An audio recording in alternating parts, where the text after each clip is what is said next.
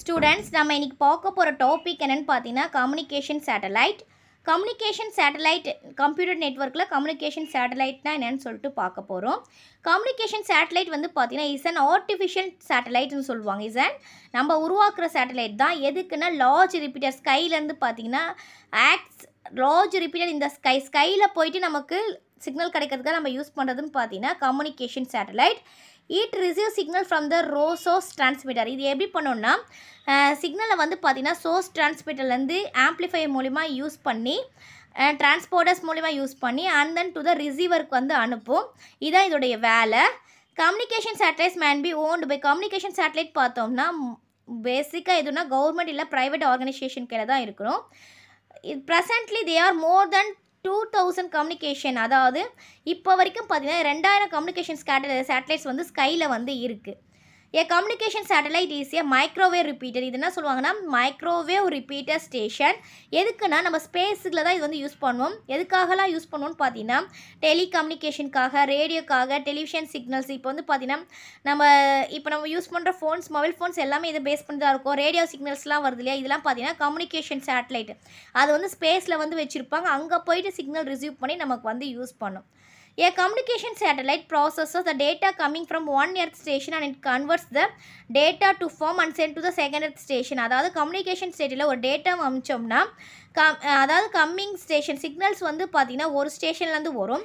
அதே மாதிரி அடுத்த ஸ்டேஷனில் நம்ம என்னன்னா ரிசீவ் பண்ணுற மாதிரி இருக்கும். அப்படி தான் வந்து இந்த கம்யூனிகேஷன் டேட்டா ப்ராசஸே இருக்கும்.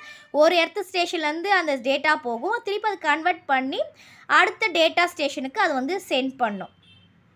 How A satellite works. இப்போ இந்த சேட்டலைட் எப்படி ஒர்க்ஸ் ஆகுதுன்னு சொல்லிட்டு பார்க்கலாம்.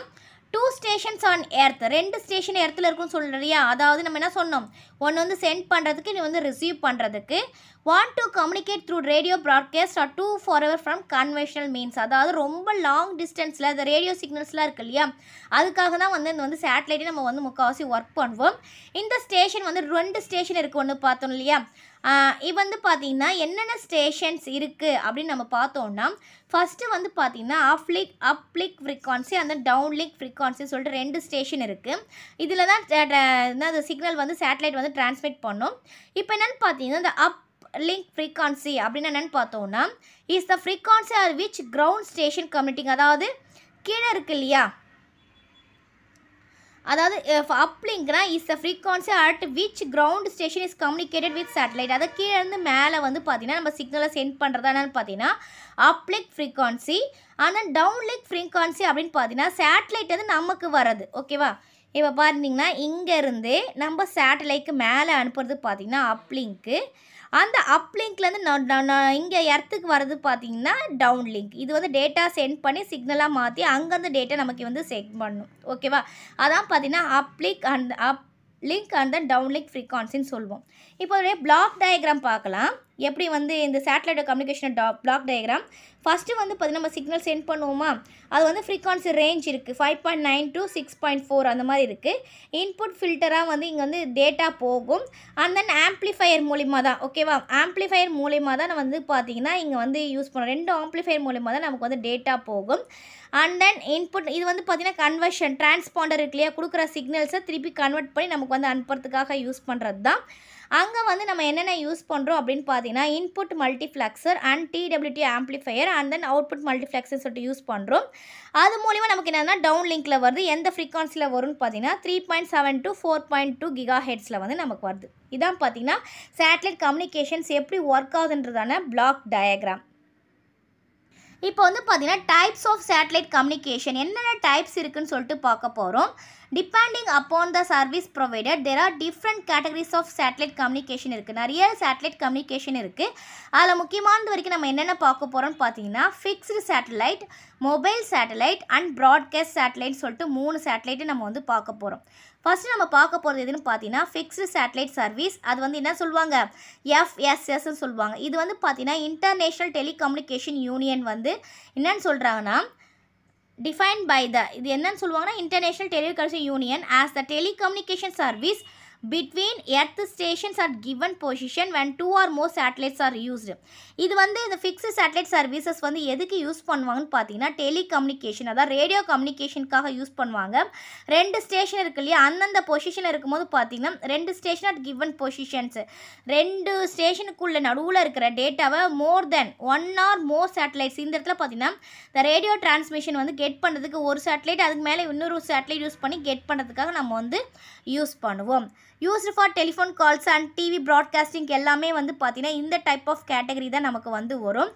ஏன்னான்னு பார்த்தீங்கன்னா it's a low power signal, it transmit relatively large dish antennas required to receive it.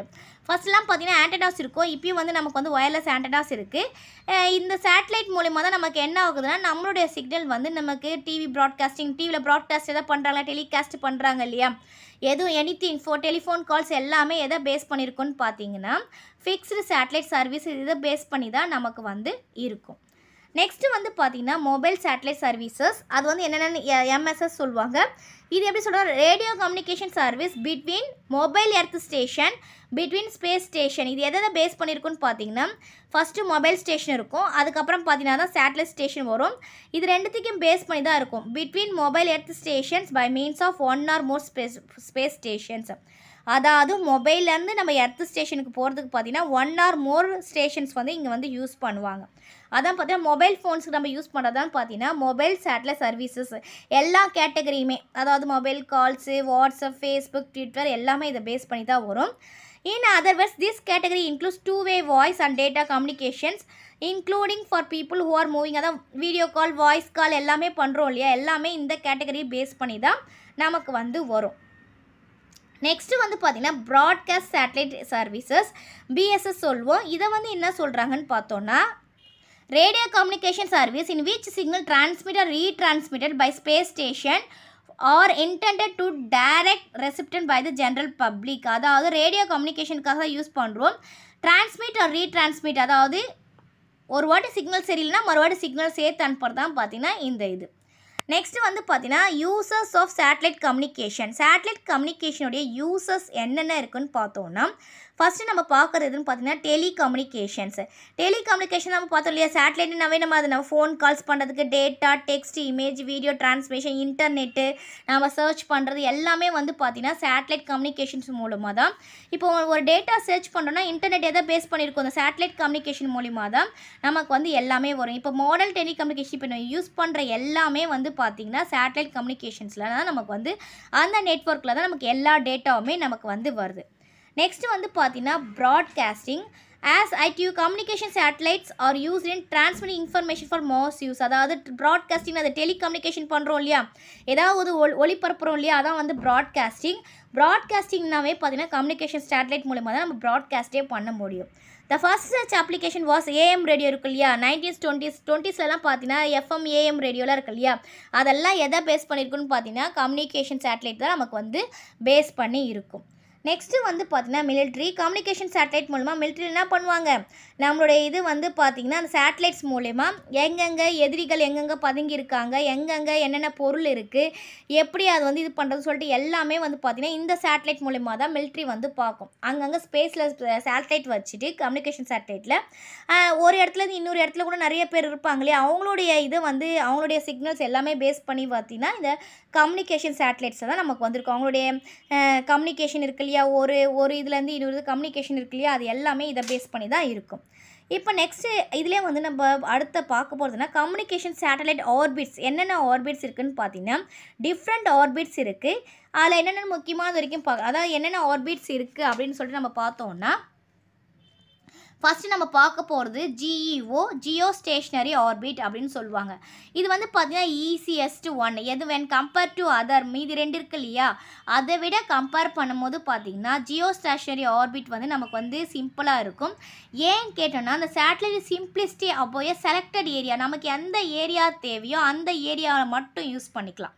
அதான் வந்து அன்ட்ரான்ஸ்ஃபர் ரிசீவ் டேட்டா கண்டினியூஸ்லி. இப்போ எனக்கு வந்து ஒரு பர்டிகுலர் சிட்டியில் மட்டும் வேணும், இல்லை பர்டிகுலர் ஏரியாவில் மட்டும் வேணும்னா அந்த இடத்துல மட்டும் நம்ம யூஸ் பண்ணிக்கிறது பார்த்திங்கன்னா ஜியோ ஸ்டேஷ்னரி ஆர்பிட் அப்படின்னு வந்து சொல்லுவோம்.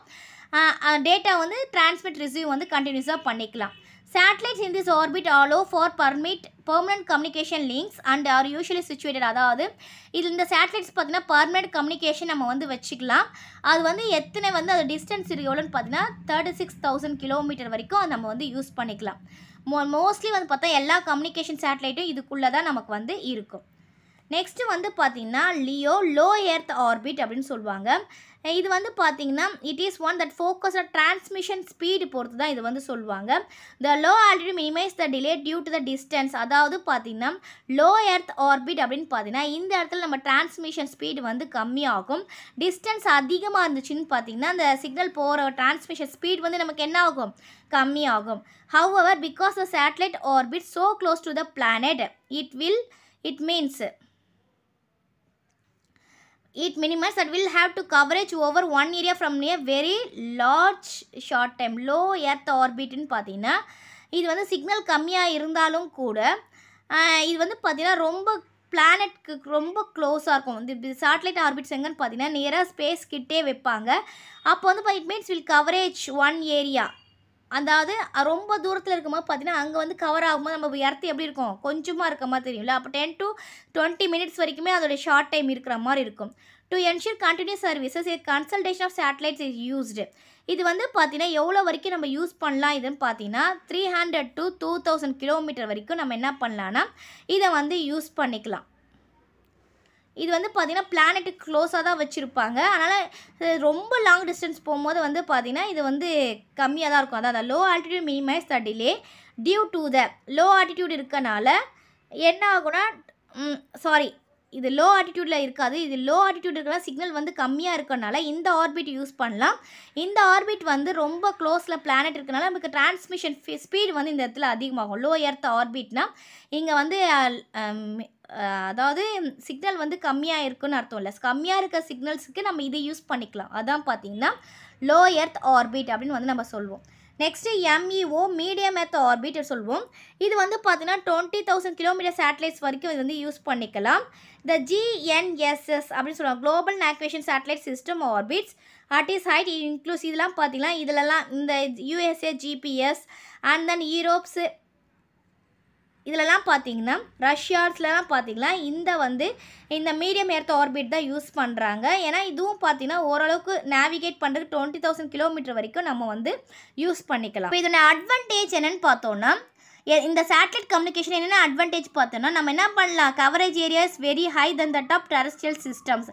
ஏற்கனவே யூஸ் பண்ண சிஸ்டத்தை விட இந்த சேட்டலைட் யூஸ் பண்ணுறதுனால நம்ம என்ன பண்ணலாம், most of the coverage area வந்து நம்ம வந்து கவர் பண்ணிக்கலாம். த டிரான்ஸ்மிஷன் காஸ்ட் இஸ் இண்டிபெண்டன்ட். இந்த டிரான்ஸ்மிஷன் காஸ்ட் எதை பொறுத்து இருக்குன்னா நம்ம கவரேஜ் ஏரியாவை பொறுத்து இருக்கும். கம்மியான கிலோமீட்டர்ஸில் இருந்துச்சுன்னா அந்த டிரான்ஸ்மிஷன் காஸ்ட் வந்து கம்மியாக இருக்கும். அதிகமான கிலோமீட்டர்ஸ்னால் டிரான்ஸ்மிஷன் காஸ்ட் வந்து அதிகமாக இருக்கும். இங்கே வந்து ஹையர் பேண்ட்விட்ஸ் வந்து நம்ம வந்து யூஸ் பண்ணிக்கலாம். இதோடைய டிஸ்அட்வான்டேஜஸ் அப்படின்னு நம்ம பார்த்தோம்னா லான்ச்சிங் சேட்டலைட்ஸ் நம்ம அந்த ஆர்பிட்டை லான்ச் பண்ணுறதுக்கு ரொம்ப காஸ்ட்லியாக இருக்கும். பேண்ட்விட்த் வந்து பார்த்திங்கன்னா நல்லாயிருக்கும், ஆனால் வந்து என்னென்னா குறிப்பிட்ட அளவுக்கு தான் நம்ம வந்து யூஸ் பண்ண முடியும். High propagation delay for satellite system then conventional terrestrial systems. அதாவது ப்ரொபகேஷன் டிலே வந்து சேட்டலைட்ஸில் ஏற்படும் when compared to ட்ரெடிஷ்னல் நம்ம ஏற்கனவே இந்த சிஸ்டத்தை விட பார்த்தீங்கன்னா ப்ரொபகேஷன் டிலே வந்து பார்த்திங்கன்னா சேட்டலைட்டில் கொஞ்சம் அதிகமாக இருக்கும். அதாவது டேட்டா வந்து அங்கே போய் கெட்டாகி நமக்கு வரணும் இல்லையா, சில நேரத்தில் அந்த ப்ரொபகேஷன் டிலே வந்து நமக்கு ஏற்படும். இப்போ உங்களுக்கு கம்யூனிகேஷன் சேட்டலைட்ஸ்னால் உங்களுக்கு கிளியராக புரிஞ்சிருக்கும்னு நினைக்கிறேன். Thank you students. தேங்க்ஸ் ஃபார் வாட்சிங். நம்ம சேனலை சப்ஸ்கிரைப் பண்ணுங்கள், வீடியோவை ஷேர் பண்ணுங்கள்.